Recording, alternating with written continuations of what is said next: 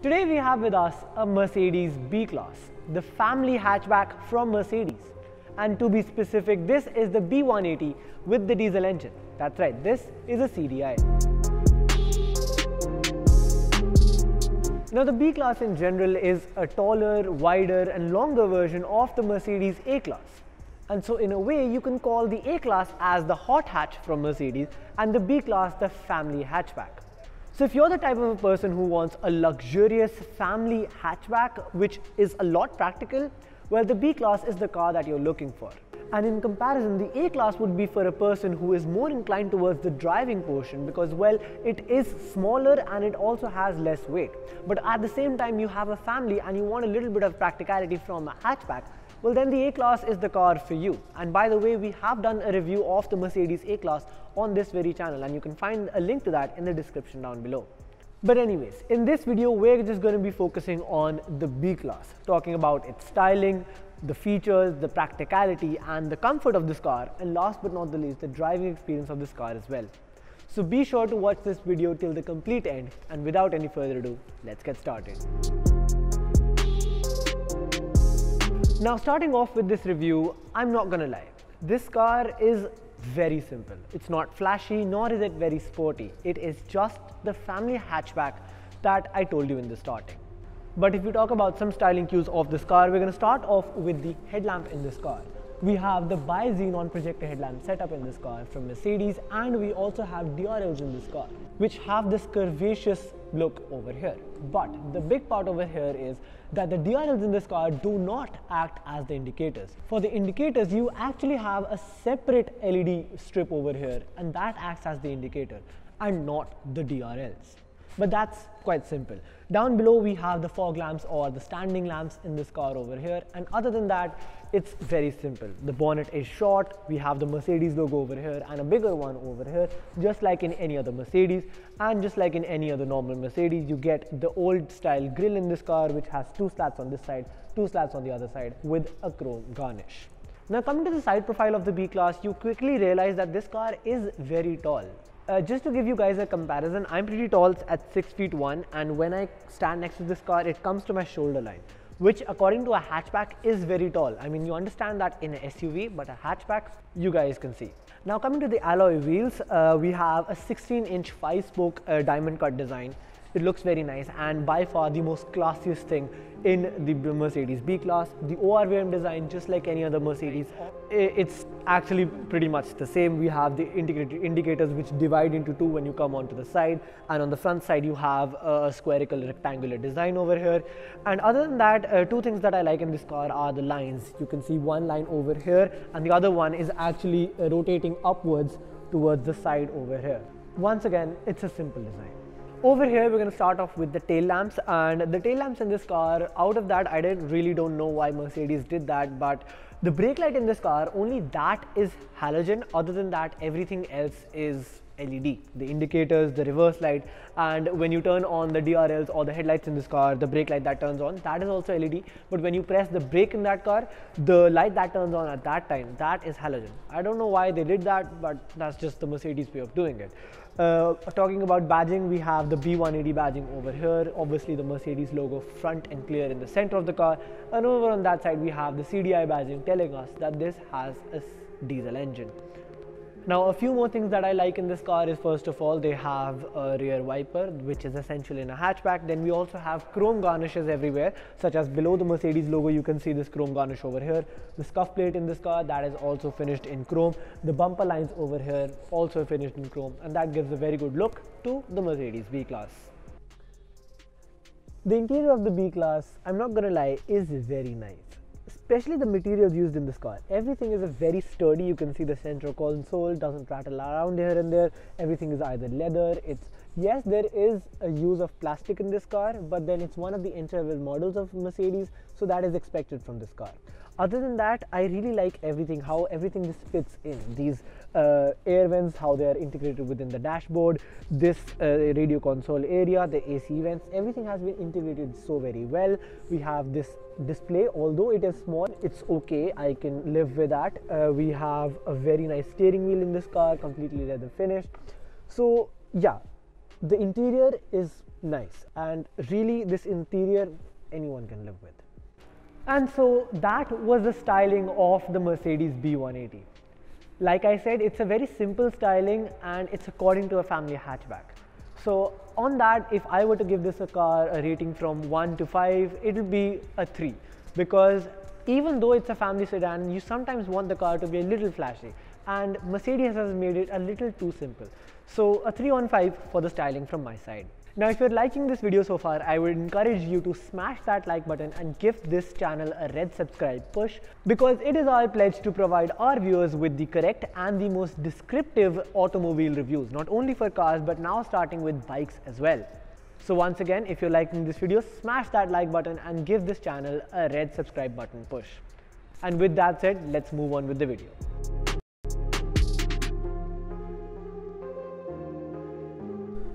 Starting with the features in this car, we are inside the car and we're going to start with the steering wheel of this car. As you can see, it's a leather wrap steering wheel, as I told you in the styling portion as well. It's a multifunctioning one, and that's very good. We have these buttons for controlling this display, which we will be talking about in a minute. Then we have these buttons for this display. We also have paddle shifters in this car. That is very nice in case you wanted to do some spirited driving in your B class. That is possible. We have stocks over on this side. This is your wiper stock. We have our cruise control stock in this car. Obviously we get cruise control in this car, which is a nice feature. And then by far the best thing, we have this stock over here, which is actually the gear selector. I've always liked this about Mercedes, that the gear selector is always positioned on the steering column. That way, if especially you are parking the car, you do not need to mess around with the center console area, you know, changing gears. You can easily just do it from here, like drive, reverse, drive, reverse. It's very, very simple. So I really like that. And now coming to this display, as you can see, it's a very, very standard display. There is no kind of animations in this display or any kind of graphics over here. It's a very standard one which just provides you with the information. So for example, let's go into trip first, and we have the trip odometer of this car, very standard. We then also have the range of this car and the fuel consumption of this car. Right now the car is idling, that's why it's showing so much, when you start driving the car, it provides you real-time information over here. And then we go more down, you have the economy display in this car. For example, it tells us how much acceleration we have, how much the car has been idling for, and how much the coasting of this car has been for. Then from the start, it tells us that the car has been started for 20 minutes, what the average fuel economy of this car is, what the average time is. Very, very standard things. Then we go into audio, which tells us the Bluetooth audio. Right now no device is connected, so it's showing us that. If we were to turn on the FM, it would have shown us the FM information. Then going forward, we have the telephone. Once again, it is telling us to connect our telephone from Bluetooth. So then we have our assist. So this is very standard. We have our status overview, we have the electronic stability program of this car, and then we have attention assist. Always a great feature from Mercedes. When you're driving for a long time, the car keeps on telling you after a short while to, you know, take some breaks so that you do not fall asleep on the seat of this car. Very nice feature, attention assist. Then we have the service due, which tells us that there is no messages as of now. Messages means that there is no a type of alert in this car. There is tire pressure if you want to check it from there. And then we have assist plus, which is very standard feature of Mercedes. Then we have settings in which we can change the brightness and lighting information of this car. So very, very standard things in this car over here. Then we have our gear selector over here. So in all, it's quite informative and it gets the job done very, very well. Then over on this side, you also have another display, but I have done a very detailed review of this display in the Mercedes A-Class that I have reviewed on this channel. Once again, you can find a link to that in the description down below. Go check that out if you want a detailed review of this display, because it's essentially the same display that you've got in the A-Class and in the B-Class as well. So go check that video out if you want to look at the infotainment display in the car. Other than that, we have our radio controls over here, very standard, and then we also have a one-zone climate control over here. It is not automatic, so you have to change it manually over here. So that's something you need to keep in mind. Over on this side, we have a few more things, such as the mode you're driving in. We have economy, that is E. We have sport mode for, well, sport mode, and then we have M, which is manual mode. So when you put M in this car, you have to use the paddle shifters in this car. Then we have economy mode for the best fuel economy in this car, and then we have our parking emergency light in case you have some problem in the car. Now time for the practicality in the Mercedes B-Class, which is the biggest selling point for the Mercedes B-Class. We're going to start with the glove box. Once you open it, as you can see, it's actually a very large glove box, one of the largest that I've seen in many cars. You can easily keep a lot of stuff over here without any problem, but also we have another part over here, essentially for keeping like your owner's manual over here and keeping some other things like segregated from the normal glove box in this car. So I really like the glove box. It's pretty large and it's off to a good start when you talk about practicality in the B180. Now moving to the center console in this car, is essentially a really large one, and we're going to start off with the first one, which is the ashtray in this car. So you can throw off the cigarette ashes over here. You have a 12-volt charging socket over here, which can also be used as a cigarette lighter if you have one. Next off, we have a big one over here. As you can see, it's pretty large. I can essentially keep my whole hand in there, so you can keep a lot of stuff over here, like something to eat or something like that over there. But then you have two cup holders as well, which is, one of them is pretty deep, the other one is not, but they have the same sizes, so you can easily keep like bottles over here as well, and I really like that. Last but not the least, we have an armrest, which is adjustable, as you can see, and but there is one thing, that when you adjust it to its fully extended position, it does cover up one of your cup holders. But anyways, once you open it up, as you can see, it reveals a very large storage cubby, easily able to keep a lot of stuff over here, and you don't really need to care for storage cubbies in the B-Class. You have a USB port over there as well, so that you can connect your phone or something, or charge your phone up through there. Now coming to the door pockets in this car, once again, it's pretty large over here. You can keep easily like a bottle, and they've even made this slanting thing so that the bottle can rest over here. You have another storage cubby over there, so you can keep a lot of stuff that side as well. But then on the driver's side, I really like one thing, that they've given this kind of a pocket over on this side as well, next to the driver. So if the driver has something that he wants to kind of hide as well, because no one really looks over there, so you can keep some stuff over on this side as well. Now coming to the rear doors in this car, it's a very large storage cubby, but it's very thin, so I don't think you can keep a bottle over here. But then again, newspapers, magazines, not a big problem. Now the main situation when you come to the B-Class is that you don't have seat pockets, which is like the essential thing in almost every car. You don't have a seat pocket over here nor over there.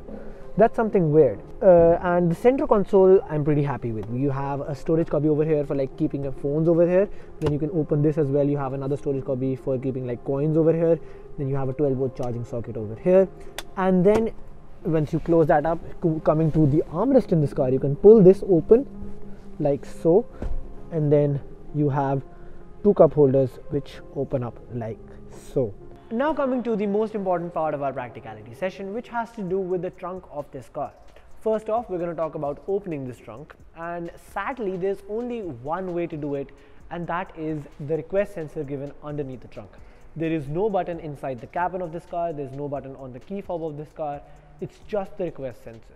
So opening this trunk, I'm not a big fan of that, but once you do open this car's trunk, the space inside, that I'm a big fan of. So the trunk of this car, it is very large without a problem, and especially being a hatchback, according to that, you can keep a lot of stuff here without a problem. Going for a long road trip in this car, that is going to be a no big problem. Now talking about organization, we have one hook on this side, we have another hook on this side for keeping things tied up. We also have a light in this trunk, so that's a big plus point. But then for organization, we also have this cargo tray in this car, which can be pulled in like that. So this gives us two advantages. First off, where you can keep a little bit of light things over here, because it's not that sturdy, it is made of like plasticky cloth, so that's why you can keep some light things on it. But then when you close this trunk over here, the people are not able to see what is kept inside the trunk because of this cargo tray. So that is a big plus point of this car. But another thing in this car that I really like is that, let's just get this out of the way first, and then this door over here. So as you can see, when I do that, it opens this out, and then I can push this out of the way, and it gives me way to access the rear seats. Now because of this, I can keep something very long in this trunk, like, you know, pipes. If you're transporting some pipes or something, or say skis in this car, you can easily keep them through over here, and it gives you a pathway to keep some long stuff in the Mercedes B-Class as well.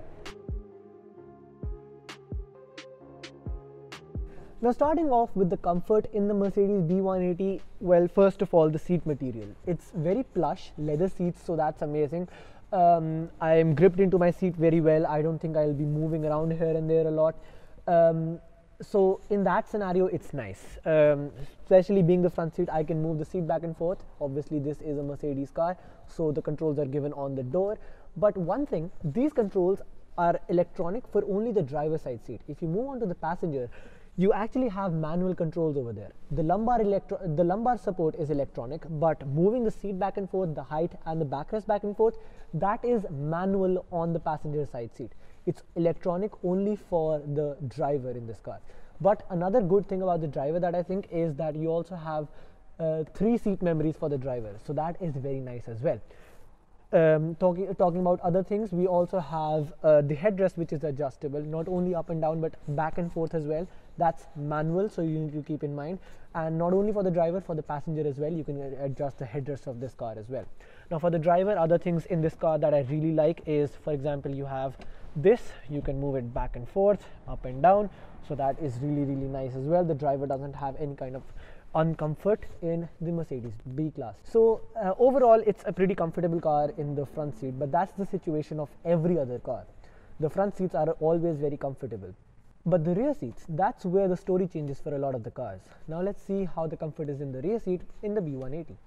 Now coming to the rear seats in this car, you just saw that I was sitting in the front seats, and I'm pretty tall, 6'1", and I've adjusted the driver's side seat according to how I would sit. So if I come back over here, you can see I easily have about 4.5 inches of legroom with me, which is absolutely massive. Like I said, the B class is pretty long as well, so that helps in the legroom and the trunk space as well, as you saw in the practicality session. Now the headroom, like I said, the car is tall, so does that help? And definitely it does. I have about 4.5 inches of headroom as well, and considering the fact that I'm 6'1", it's amazing. If anyone with even a turban is sitting back here, he won't have a problem sitting in this rear seat. And talking about the seat material, obviously the leather seats that we have in the front, they're the same in the rear as well. Very comfortable, very plush. Yes, a little bit of under thigh support is less in this car, but that is not that big a deal because I can stretch my legs, and then you can see that I can easily have a lot of under thigh support in this car as well. So overall, it's very spacious. Space wise, I don't have any problem. Moving to the middle seat in this car, I do have to keep one leg on this side and the other on that side, but the transmission tunnel in this car, it's actually pretty large, so I don't have a problem keeping my foot on it as well. But then the under thigh support is very lacking. But if I keep something like this, I can sit pretty comfortably even in the middle seat of this car. Overall, comfort wise, I don't think it's a big problem, but when we move on into the driving portion of this car, then we'll have to see how the comfort is while driving the car.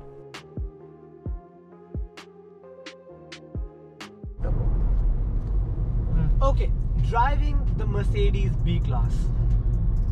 Initial impressions, I am on a highway road, so there are not a lot of bumps, but then again, if there are a few discrepancies in the road, the suspension is doing a really good job in absorbing them. Then again, I am driving in economy mode, which is like the comfort mode of this car, so that is why I really don't feel that there is a big problem while driving this car.